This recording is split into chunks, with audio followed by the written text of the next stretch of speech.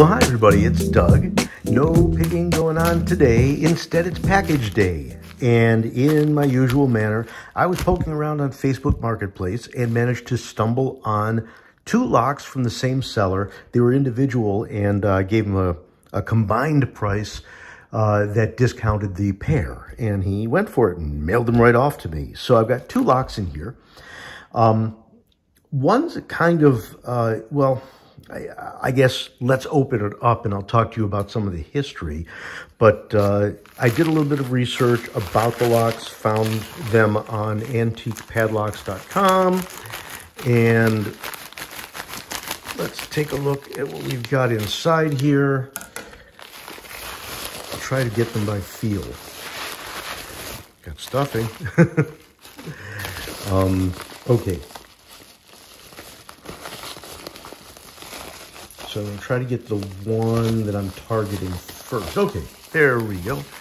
That is this beautiful lock. And let me take a look. It is really nice condition. This is an original key. And it looks like they really greased it up. I'm suspecting that they tried turning it and figured it didn't work because they didn't know about push keys. Look at that. It's beautiful. Maybe they did know what they were doing. It is really nicely lubricated, nice and smooth. Now, the reason this caught my eye is because you may recall I got the twins of this one, and this is sort of the Yale-shaped body.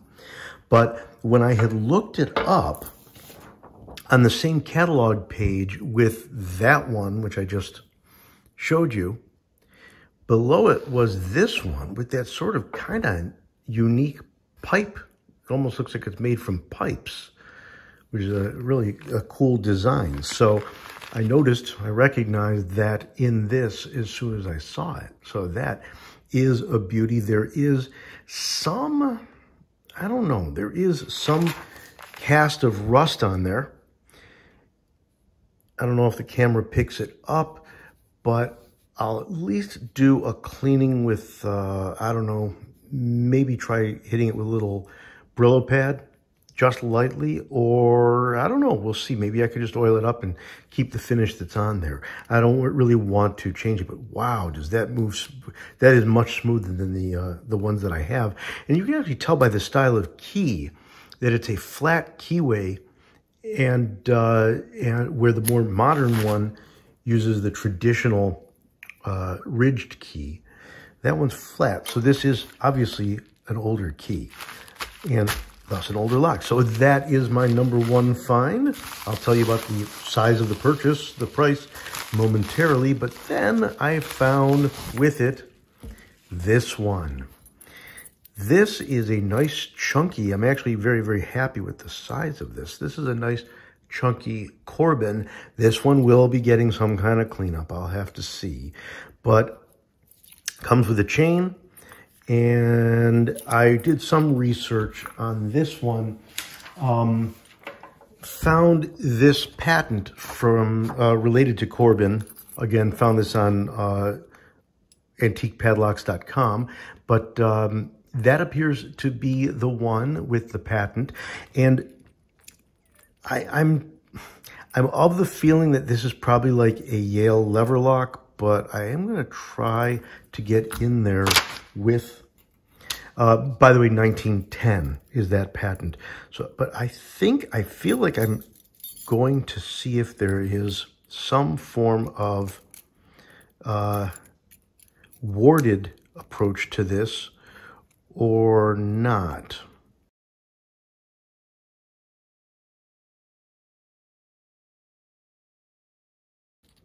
Probably not. So this is probably newer than that patent because, like I said, it seems to be more in the world of the offset Yale. If you remember how the Yales, if you had the keyhole in the center, then it was a traditional warded lock. But if the keyhole was off-center, it was more likely that lever approach. So we'll have to do some fishing around, see what I can get in there, see if I can find some dead bugs and stuff. Lots of spiders and fun things. So another beautiful one. And like I said, this one's going to be getting some clean up because it is on the rusty side. So there we go. 2 brand new padlocks for my collection. I don't suspect that I would be able to do any picking on this Corbin because, this Sergeant, because I've never had luck, but I'll poke it for a second. Okay, breaking in here for a moment, because after I finished taping the whole video, I decided to try single pin picking. Did not have any luck on this Sergeant, but I decided to try raking. And it takes a little bit of effort to get the right touch. It takes a very light amount of tensioning, and remember that tensioning, what you're really doing is, there we go, we got it open.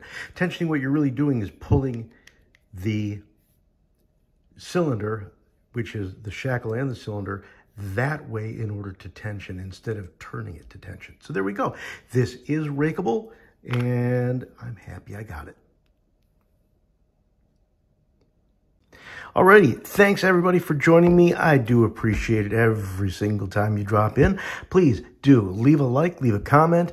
Let us know how you're feeling about the videos. I'll keep them going. Thanks everybody. Take care. Stay healthy.